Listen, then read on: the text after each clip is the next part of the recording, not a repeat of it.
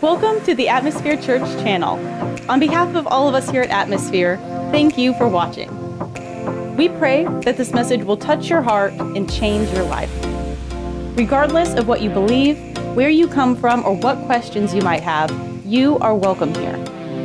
Our desire is to help lead you in experiencing God by following Jesus.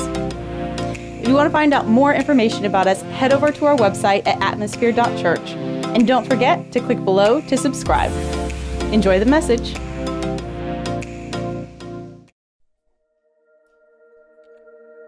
Why Jesus? Why all the talk of crucifixions and the resurrection of the dead? The idea that our present reality can be radically transformed by one historical day from antiquity. Why does this one event persist to shake nations, stands against kingdoms, relentlessly remaining there in every test and time? Why does the life of one rabbi bring hope to the billions and peace beyond understanding, peace even in facing death? His axioms transcend culture, moving between and among every generation, offering new grace with each day to the poor and to the rich, to the young and to the old, each who calls his name. This is not just a page between the chapters of history, neither myth, metaphor, nor a line of spectacular exaggeration. His influence on every human life story is unfit to be placed into any existing category. No, Jesus isn't written into our story. Rather, our story is written into his. Every authority, even the grave, obeys his sovereign will. This is why we exalt the mighty name of Jesus over and over and over again. His victory has given us life. His mercies stand at the center of our faith. He alone holds the pen of history. He is the one true God, and at that, a God who died for us. Why rejoice? Why is this our anthem? The answer for why Jesus comes down to this. Jesus is at the center. His victory over the grave is written into every line. Between old and new, between death and life, there stands one historical reality: the resurrection of Jesus. Come on, church. Give him a shout of praise. Death has been defeated. Victory has been secured because the tomb has been emptied. Woo! Wow, wow, wow, wow. So for those of you that snuck in after my announcement earlier, we welcome you. Thank you for braving the traffic on T.O. Boulevard just to come to church in the morning. And for you dads out there that are planning your getaway already, stop that, all right? Because we want you to hang out at our after party outside. We have Pete's Coffee, and we have, I think, a world record of donut holes in one place. So, you know, in the Bible, they broke bread, but at Atmosphere Church, we break donut holes, all right? That's what we like to do at Atmosphere.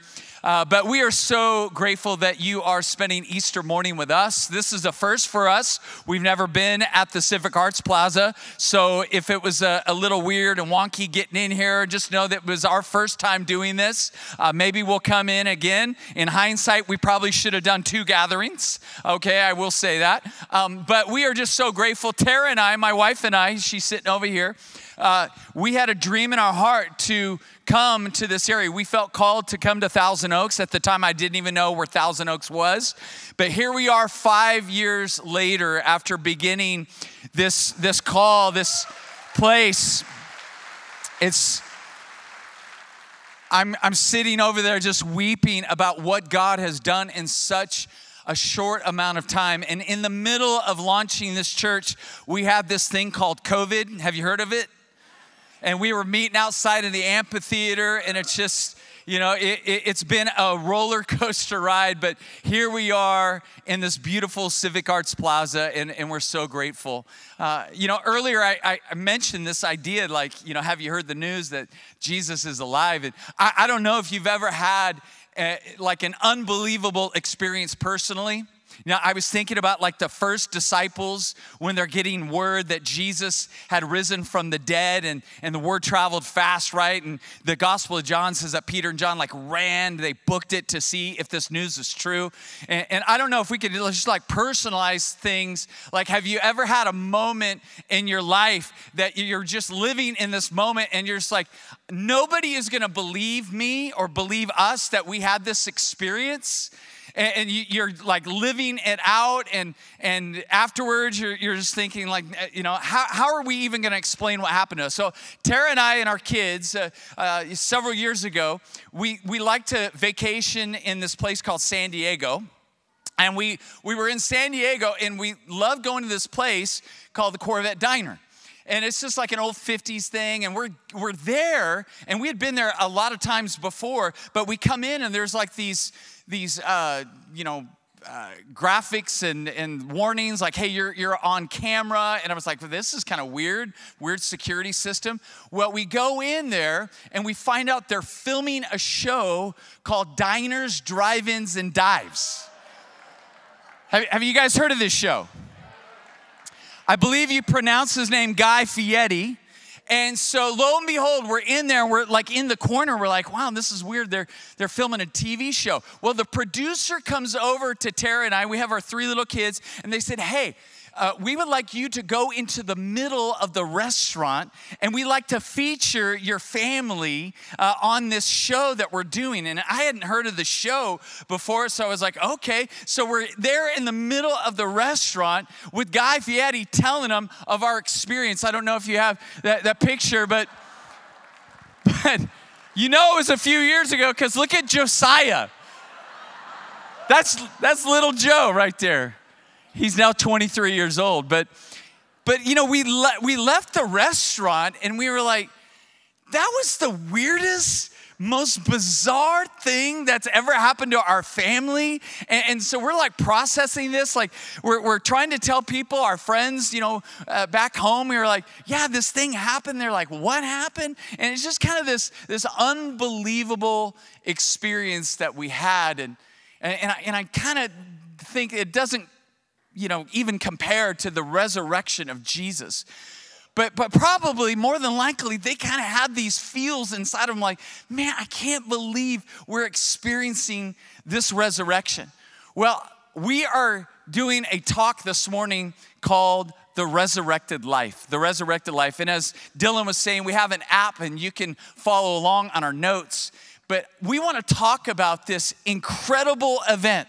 The greatest event, listen, church, the greatest event in world history. That's what we're here to celebrate today. That's why it's a party. That's why it's a celebration. And as we think about this, for those of you that are brand new to our church, by the way, we're not meeting here next week, okay? We're going to be back at our Townsgate building. But, you know, we've been in this series over the last 2 months from this ancient letter that was written by this guy named the Apostle Paul, and he wrote it to this church that he started. He planted this church in Corinth, this ancient city that is in Greece. And so he writes this letter, and he's talking to these followers of Jesus, these early followers of Jesus, and it's messy, and he's walking them through some situations. Have you ever got like a long text message from a friend, and it's just like, it's so long that it's only a little bit, and there's a little arrow next to it? You're like, oh boy, this is a read. And by the way, don't send me those, all right? Those are terrible. And so as I'm reading this letter, this is so crazy. We've been in this letter for 2 months, looking at it chapter by chapter, and today's chapter is chapter 15. And this whole chapter is about, guess what? The resurrection. Now, I love it. When we planned this talk series so many months ago, I didn't know if this would land perfectly on Easter Sunday, but I'm so grateful it did because, see, it came up in the conversation that Paul was having with his followers, this idea of the resurrection. And there were people in the church that were just having a hard time believing that there was such thing as a resurrection. And so he's like walking them through this idea of the resurrection in chapter 15, and I'm going to pray, and we're going to just jump into the Word of God. And we're going to read this chapter, and we're going to see what Paul has to say about this greatest event in world history. So pray with me. Heavenly Father, we thank you so much for just giving us this opportunity in this building to come together as people that are in search for more of you, God, in our lives. Lord, I pray that no matter what state we might be in, that you would meet us in our mess. That God, my prayer and the prayer of every person in this church on the leadership team has been that today, God, would be a day that lives are changed, that people are healed, that families are restored. And Father, we pray that each and every person would have a divine encounter with your Holy Spirit. And we thank you in advance for how you're going to do that. In Jesus' name, and everyone said, amen. Okay, so let's look at verse 1, chapter 15. It says, now, brothers and sisters, I want to remind you of the gospel I preached to you, which you received and on which you have been, which has taken your stand. By this gospel you are saved if you hold firmly to the word I preached to you. Otherwise, you have believed in vain. For what I received, I passed on to you as of first importance, that Christ died for our sins according to the scriptures, and that he appeared to Cephas and then to the 12, that he's talking about Peter. After that, he appeared to more than 500 of the brothers and sisters at the same time, most of whom are still living, though some have fallen asleep. Then he appeared to James, then to all the apostles, and last of all, he appeared to me also, as to one abnormally born. So Paul is going to go into this whole conversation about the resurrection. He's going to say, the resurrection is the backbone of our faith. See, without the resurrection, we not only don't have Easter, we don't have any relationship with God. I mean, it's all cut off. We have no Christianity. It is the epicenter. It is the centerpiece of our faith. And so Paul is really trying to get them to hone in on this, because there's a part of them that are just having a hard time, like leaning into this idea of the resurrection. And I believe as he goes into these metaphors and these symbols and these kind of these parables of trying to compare what the resurrection is going to be like, I believe he was giving them a first person kind of narrative of his own experience with the resurrection. I don't know if you've heard of these things called near-death experiences. Have you heard of these? It's a fairly recent, within like history, a recent scientific research studied thing that people experience, these near-death experiences. And I believe part of the reason why this is kind of a newer scientific study is because, hey, let's face it, 50 years ago, if you had cardiac arrest, you're Dunsville. you're gone. If you have an aneurysm, you know, you're out of here. Now we have medical devices and technology that when somebody has a cardiac arrest, they come back to life, right? They have aneurysms, we rush them into surgery, and they come back to life. And so for the last 50 years, more and more people, matter of fact, a Gallup poll recently did research on this, and they found that 1 in 25 Americans have had a near-death experience. I was reading this book this last year called Imagine Heaven, written by author and pastor John Burke, and he was talking about 120 different near-death experiences that he himself has studied. And what impressed me the most about his book, and when he was like looking at this, was the whole idea of cardiologists and neurologists that were unbelievers, that were not people of God, that were not followers of Jesus, that were like looking and studying their patients that reported back to them these encounters that they had while they were flatlining. And what impressed me was that a lot of these cardiologists and neurologists, after they had patients come back to life and tell them details about their whole experience, these skeptics or unbelievers became believers. Doctors, scientists, right? Cardiologists, world-renowned cardiologists, because patients would not just come back and say, yeah, I saw God, or I saw, they said, I hovered over my body. This is what your nurse said. This is what the other doctor said. This is what the instruments were. And they had no idea. They were dead, but they were reporting with just great detail the things that were in the operating room. So to me, when Paul is like trying to build his case to tell the church about the resurrection, he's using his own personal experience, because I believe the Apostle Paul had his own near-death experience. Check this out. In 2 Corinthians chapter 12, so he writes another letter to the church in Corinth. He says, I know a man in Christ who 14 years ago was caught up in the third heaven. Whether he was in the body or out of the body, I do not know. God knows. And I know that this man, whether in the body or apart from the body, I do not know, but God knows, was caught up to paradise and heard inexpressible things, things that no one is permitted to tell. So he's kind of talking like in this third person, like, I have this friend, you know, and he had this experience, and most Bible scholars believe it was his own experience. In Acts chapter 14, so it's 14 years ago, Acts chapter 14, he says, then some Jews came from Antioch and Iconium and won the crowd over, and they stoned Paul and dragged him outside the city, thinking he was, what? He was dead. But after the disciples had gathered around him, he got up and went back into the city. And the next day, he and Barnabas left for Derbe. Now, what is so funny about this is that after he rose back up, he went back into the same city that just tried to kill him. I think that's crazy. But he was that crazy for God. And what happened, most Bible scholars believe that he was carried out dead. The disciples gathered around him and prayed for life to come back into him, and he came back to life. And then he's writing this letter saying, I can't even explain what happened to me when I died and I was caught up and I saw this paradise, and it's just crazy. It was crazy what I saw. So as he's trying to tell the church about the resurrection, and he's like, I know it's just like, it's hard for you guys to imagine, but man, I was there. I experienced something that is real.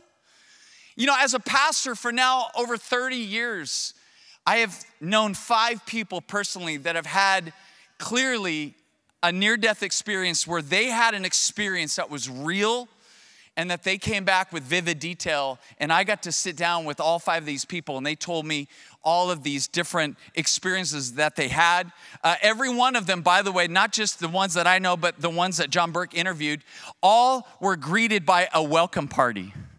And it's just crazy, like as we pass on to the next life, that relatives are there to meet us and to welcome us. And I think it's, you know, to make our transition a lot better.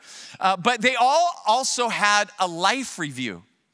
You know, one of the things that I saw popular on Instagram this year was like year in review reels, where everyone just kind of put up all their pictures and the reel played. Well, apparently in the afterlife, one of the first things that we get to do is we get to sit down and we get to watch a life in review Instagram reel of our own lives in heaven. And some of you are like, oh no, I'm in trouble, all right? Well, there's good news for you, so you keep listening, okay? Especially you guys at the very top. I got to give it to you guys. You feel far away from me, but are you okay up there? We love you guys. You guys are experiencing your own heaven up there, all right? I feel like I'm preaching to heaven, all right? But as I'm thinking about these experiences, I talked about near-death experiences, I don't know, maybe a year ago. And the sweet lady that attends our church, Joyce Ulmer, she came up to me in the hallway at our church and she said, Pastor, I had a near-death experience when I was a little girl. And in the hallway, she proceeded to tell me her story. And she told me in graphic detail Now, mind you, she's a little bit seasoned now in her life. This incident happened 60 years ago. But she was telling me the story like it happened yesterday. And I said, Joyce, would you do me a favor and would you get this on camera? Because I would really love to let the rest of the church see the experience that you had. And she said, it would be my honor. So you guys go ahead and check this video out of Joyce telling us about her NDE.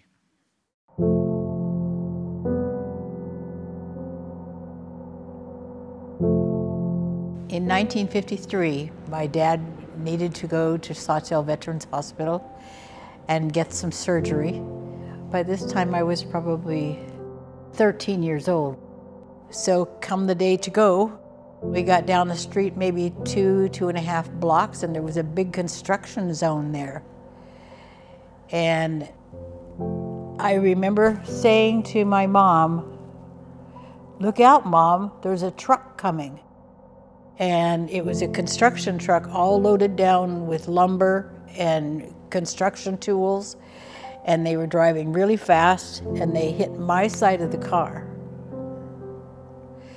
And everything went black. And the next thing I knew, I was up there somewhere. And I looked around, and the floor was a gray wood, like when lumber gets old, it turns gray. And the floor was wood, and there was wonderful smelling flowers. And the beautiful flowers, and flower pots hanging from the ceiling and on the floor. And they had light music playing, and all these people were walking around in these long gowns. And they never touched the floor, but they were walking around.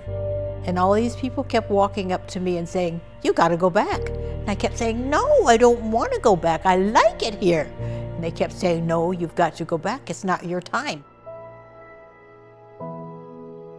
When I finally woke up, I ended up back in the hospital. And they had pronounced me dead. My major problems were, I had my collarbone broken in 2 places. My pelvic bone was broken in 3 places. My right kidney was torn loose and hanging by a thread. And God took care of all of that. I'm getting tears. And so I was a very lucky girl. It's a beautiful feeling inside your heart, inside your body, to know there is life after death. It's a difficult story to believe. I know that. That sounds like some movie. It isn't. It's real. I'm getting tears again.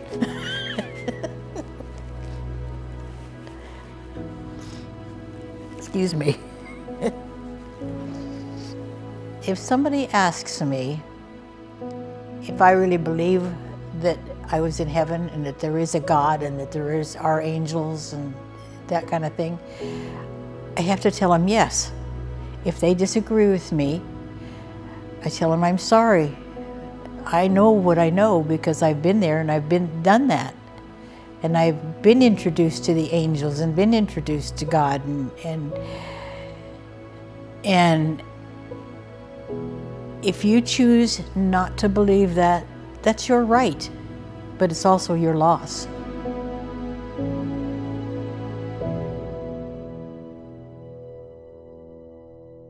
So good. Joyce, I don't know if you're here, but maybe you could stand up and let us see where you're at. I can't see you, but there she is right there, right in the middle. We love you. What an amazing story. What an amazing story. So Paul is coming in with an experience like Joyce had, and he's like, I know the resurrection is real. Jesus visited me, and then I visited heaven. And so he's trying to get these skeptics, he's trying to get these non-believers to come in and say, man, without the resurrection, we have nothing. He even says we are men to be most pitied because everything that we're doing is in vain if there's no resurrection. Let me get academic with you for a minute because I love science. I was an animal science major at Cal Poly in San Luis Obispo. So I love science. I'm a science-minded, analytic kind of guy. And so I get if you're a skeptic today going, oh, come on, isn't this thing about Jesus being resurrected, isn't it just like a legend or whatever? And, if you use the same kind of guidelines to prove whether or not a historical event is historical, then certain qualifications kind of make it to where it is true or it's maybe legend or it's completely false. So years ago, I read this book, and many of you probably in this room have read it, called The Case for Christ, written by a former Chicago Tribune legal writer named Lee Strobel. And Lee Strobel was a skeptic. He was an atheist. He claimed that he did not believe in any sort of God until his wife had her own encounter with Jesus. And he said, I started beginning to think there may be some truth to this because the wife that I was married to started to change before my eyes. And she started being more loving, more forgiving, more tender, more full of peace. And I was like, I need to investigate this. So he went on his own journey to investigate this as an atheist, as a skeptic. And after he did his academics and he did his investigating, guess what? He became a follower of Jesus. That's what happens to a lot of these guys that start on this quest. And he looked at the historicity of the resurrection, and I found a video. He can explain it so much better than I could. So I'm just going to play this quick video so you can hear from Lee Strobel himself. Check this out. I like to look at the evidence for the resurrection in 4 categories. The first one is, did Jesus die on the cross? Was he dead? Virtually every scholar on planet Earth concedes that Jesus was dead after crucifixion. We have no record of anyone anywhere ever surviving a full Roman crucifixion. Even the Journal of the American Medical Association published a peer-reviewed scientific medical study of the evidence for the death of Jesus and said clearly the weight of the evidence indicates that Jesus was dead even before the wound to his side was inflicted. Even the atheist New Testament scholar Gerd Ludemann says historically it's indisputable that Jesus was dead. So Jesus was dead. The second category of evidence is the early accounts we have for the resurrection. In other words, I used to think as an atheist that the resurrection was a legend, and that took a long time to develop in the ancient world. But what I learned is that we have preserved for us a creed of the earliest Christian church. A creed that is an eyewitness-based report of the resurrection of Jesus. Now, this creed has been dated back by scholars to within months of the death of Jesus. Within months. That is historical gold. So we've got a news flash from ancient history on the resurrection. Third category of evidence is the empty tomb. And the best evidence for that is even the opponents of Jesus implicitly admitted the tomb was empty. Because when the disciples began proclaiming that Jesus had risen, what the opponents said was, the disciples stole the body. Now they're conceding the tomb's empty, they're just trying to explain how it got empty. So everybody's conceding the tomb was empty. How did it get empty is really the issue, and that goes to the fourth category of evidence, which is eyewitnesses. For most of what we know about ancient history, it comes from one or maybe 2 sources of information. And yet, for the conviction of the disciples that they encountered the resurrected Jesus, we have no fewer than 9 ancient sources, inside and outside the New Testament, confirming and corroborating the conviction of the disciples that they encountered the risen Christ. That is an avalanche of historical data. So you put all that together and you have a really good case for Easter. So good. I told you he could say it a lot better than I could. So Paul is making his case saying, you guys, the resurrection is real and you need to understand it in order for you to fully experience everything that God wants to do in your lives right now. Which leads me to give you the 2 biggest things that what the resurrection brings us and gives us that is noteworthy for all of us to take away this morning with. And number 1, the resurrection gives us victory over sin and death. Write that down. The resurrection gives us victory over sin and death.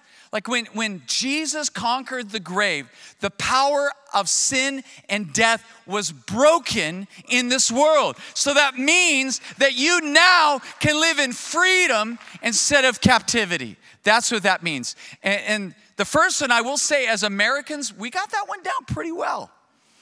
Like for the last 200 years, like you talk to a lot of people that know about Jesus, know that point pretty well. They're like, yeah, Jesus died for my sins. But the second reason is where I think a lot of us struggle and maybe we fall short in understanding the significance. And I say it this way, the resurrection gives us an invitation to living a resurrected life. It's an invitation to live a different kind of way. I like to say it this way, Jesus died to get you into heaven, but he resurrected to get heaven into you. Do you know that if you're full of Jesus, the same power that raised Jesus Christ from the dead now lives in you? Romans 8:11, check this out. And if the spirit of him who raised Jesus from the dead is living in you, he who raised Christ from the dead will also, what, church? Give life, look at your neighbor and say it again, give life to your mortal bodies because his spirit who lives in you. Now my prayer for you, as we've been ramping up, getting ready for this moment, knowing that maybe a family or a friend bribed you into coming and said that they're not gonna treat you to brunch unless you come with them. I know some of your relatives, all right? So I know. We'll do anything short of sin to get you to church, all right?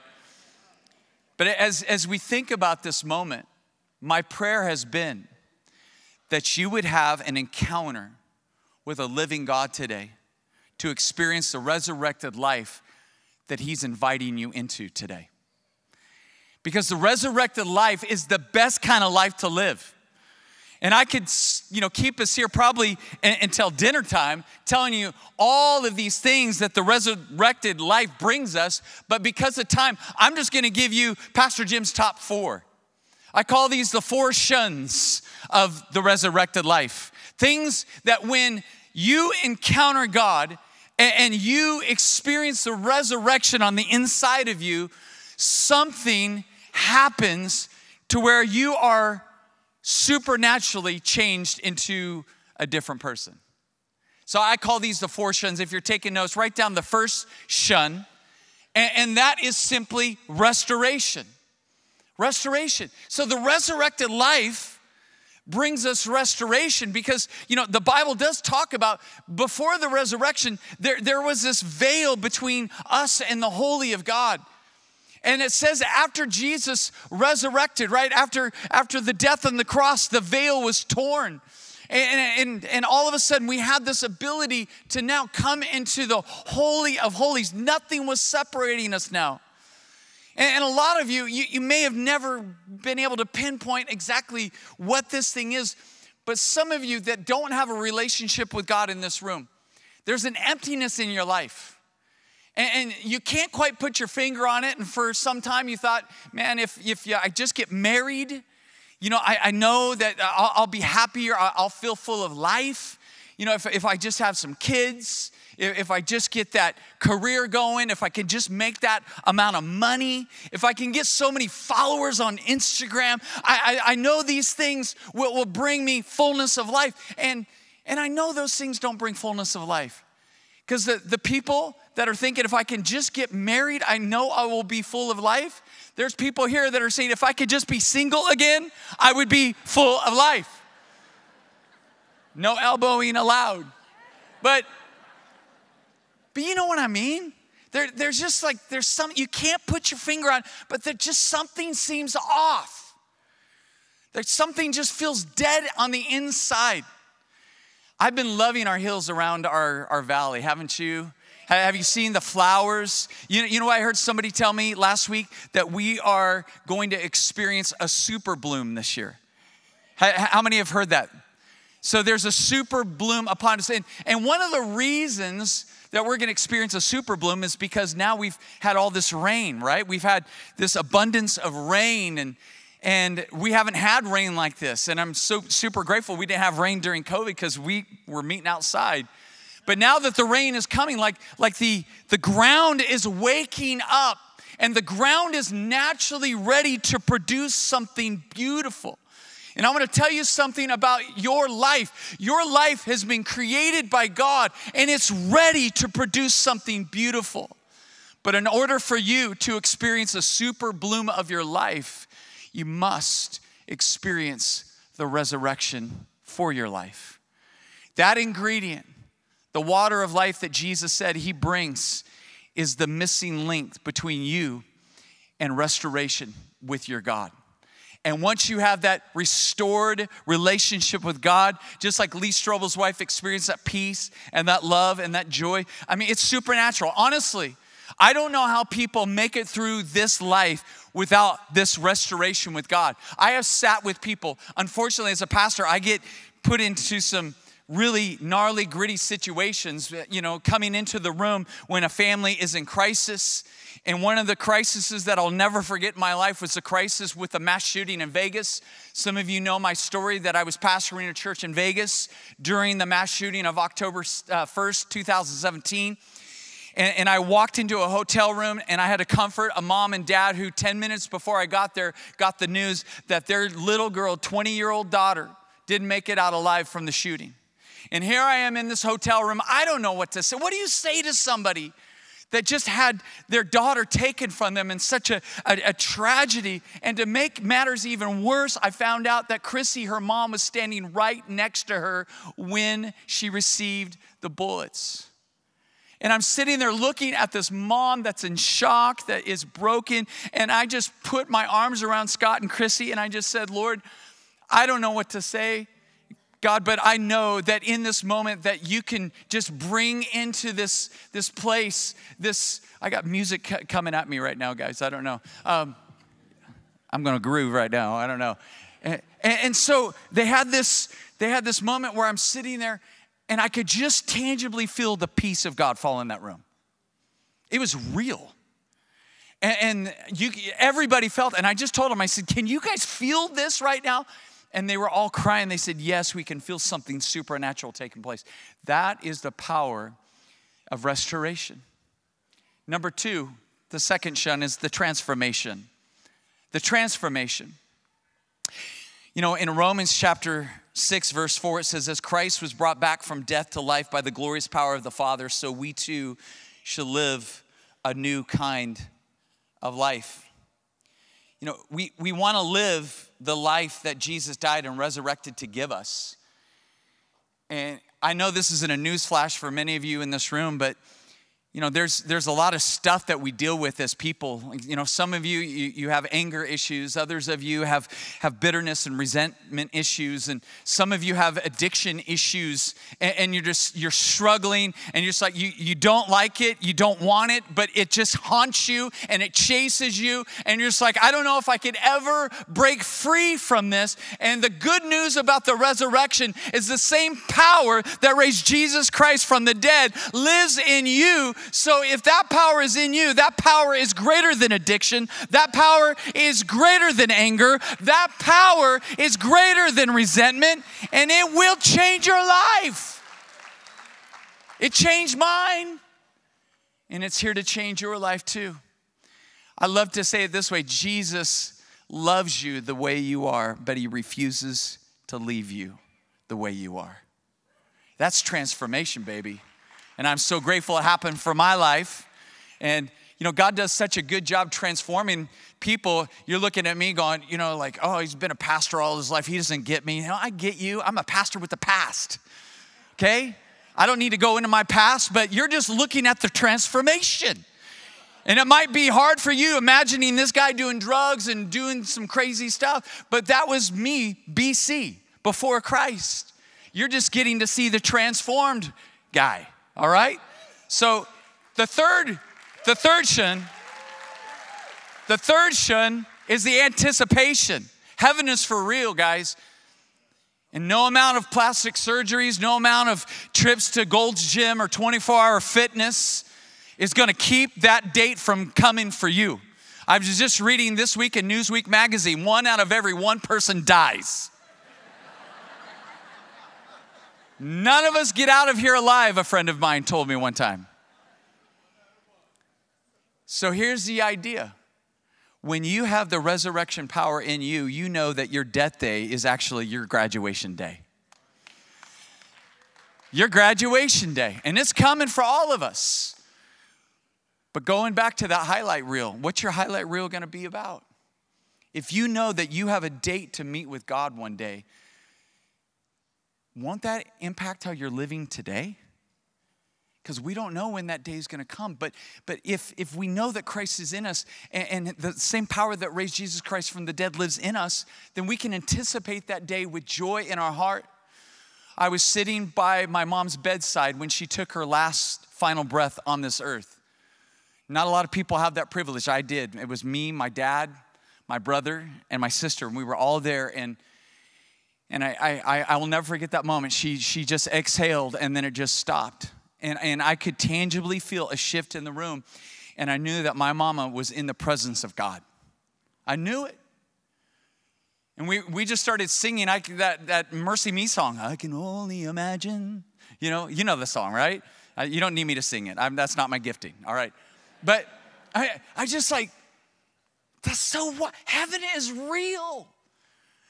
And that anticipation that we grieve for our relatives, but those relatives that we know are right with God, we don't have to grieve as those who have no hope because we have the living hope that is a hope that never dies. Check this out, 1 Peter 1. Praise be to the God and Father of our Lord Jesus Christ. In his great mercy has given us new birth into a what, church? A living hope through the resurrection of Jesus Christ from the dead.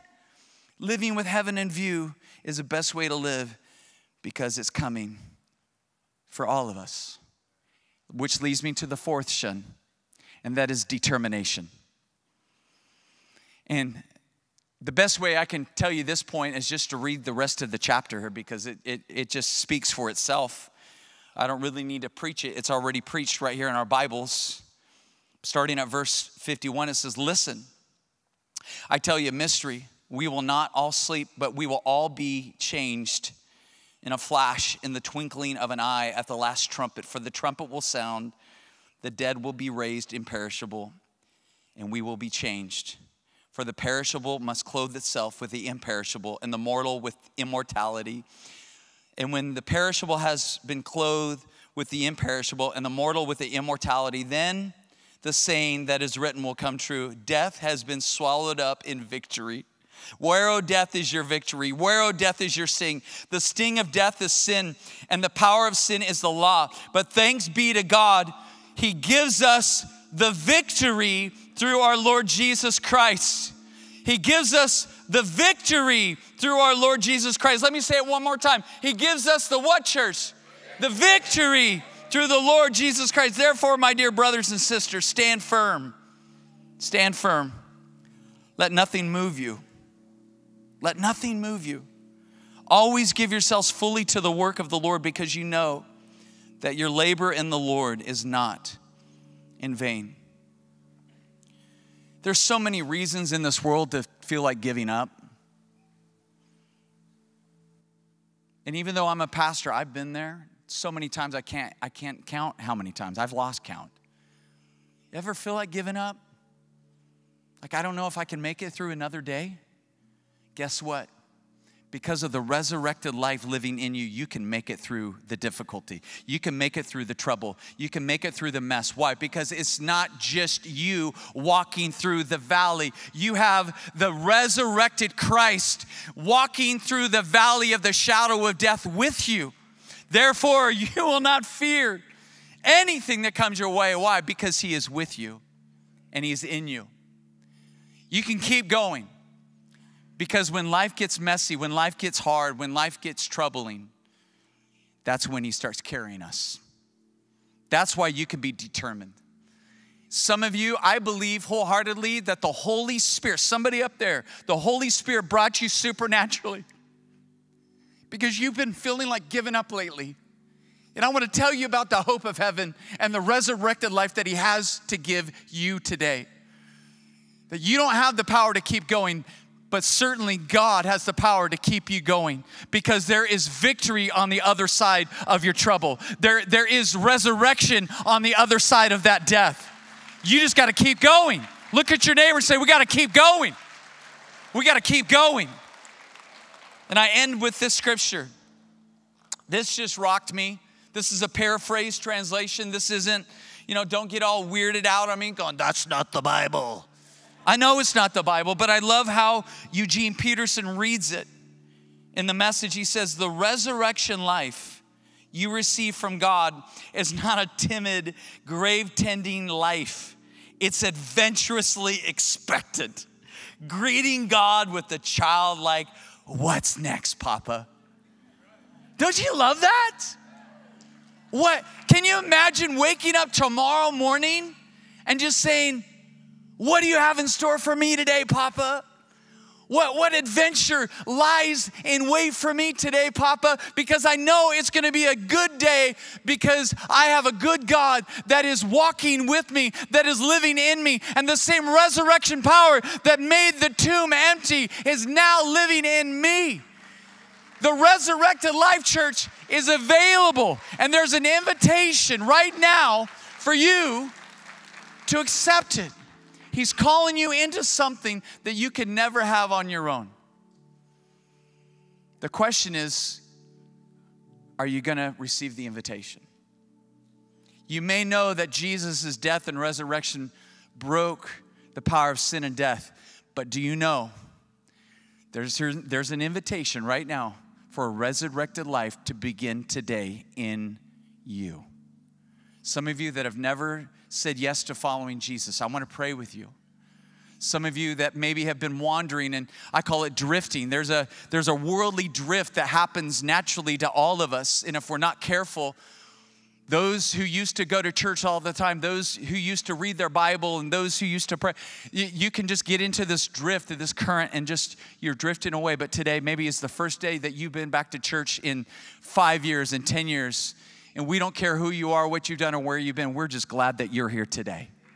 We're just glad that you're here today. And God wants to give you the resurrected life back. He wants to give that to you too. So while everyone is just sitting in their chairs, I don't want to embarrass anybody, but just close your eyes. And this is a holy moment that I want to invite you into, just to meet with God. He's for real. Heaven is for real. And my friends, the resurrection is real. And in this moment, Jesus, we thank you for the empty tomb. In this moment, we're so grateful that the sin and death that rules this world has been broken, so that now your life could reign in us. That life that brings us restoration. That life that brings us transformation. That life that brings us anticipation and determination. God, we're grateful for it all. But Lord, my prayer is for those that may have never said yes to making a decision to follow you, Jesus, to receiving your Holy Spirit to live in them. Lord, may your resurrected life meet them in their mess right now in this moment. And if you're ready to invite Jesus to live inside of you, that's what the cross is all about. He died so that your sins could be forgiven and that you could be restored to God. And in this moment, the invitation is there. Are you ready to receive the invitation? And if you would like to, just pray this prayer after me right where you're sitting. Just pray this. Say, Jesus, today I invite you to change my life, to have your way with me, to fill me with your Holy Spirit. Thank you for dying for my sins and breaking the power of sin and death from my life, and for giving me the opportunity to live with resurrected life, with the hope of heaven. For today, I make a decision to follow you, Jesus, with my life. For today, I'm making a decision to re-follow you, Jesus, with my life. In Jesus' name I pray, amen. Go ahead and look up at me again, you guys. If you made that decision, and I don't know if you did, I can't see you, there's lights on me. But if you prayed that prayer, I want you to do two things for me today, all right? Number one, tell somebody. Maybe somebody that brought you said, you know what? When that pastor said that, I prayed that at the end. But number two, let us know. And the easiest way for you to let us know is you use that phone that I'm sure you have with you, is to text the word follow to 805-334-8700. And you text that word, and that way we can connect with you. And if you need any resources to help you in your faith, we would love to connect with you that way. Today, we have a table outside. Normally, we have prayer afterwards, but the prayer table's outside. We would love to pray for you. We have like 200 Bibles. We would love to give these Bibles a home in your home, all right? So stop by the booth, check in with us, text that word follow, and are you guys ready to worship some more? Because I believe today we need to do a little bit more worship. To be so grateful for the resurrected life that he has given you. Can you just knuckle bump your neighbor and say, I'm grateful for the resurrected life? Let's stand to our feet, church. Let's worship our living God. Thank you for tuning in today to another great message from Atmosphere Church. If this message has spoken to your heart, would you take a moment and share it with your friends? You can connect with us on Spotify, iTunes, podcast, Facebook, Twitter, and Instagram. Simply do a search for Atmosphere Church through these various platforms and then click the follow or subscribe button. If you're watching this video on YouTube, you should see it right below this video. It's another great way for us to be able to stay connected with you. If you live in the Southern California area, we would love to invite you to be part of our family. For more information about our church, go to our official webpage at atmosphere.church. Finally, if this service and our other resources bless you, would you consider giving back to Atmosphere Church to support not only these things, but also support the creation of even more resources for you? To make a donation, simply go to our website and click on the tab that says Give. Your gift of any amount is greatly appreciated. Until next time, we pray that you will keep the faith, spread the hope, and live the love.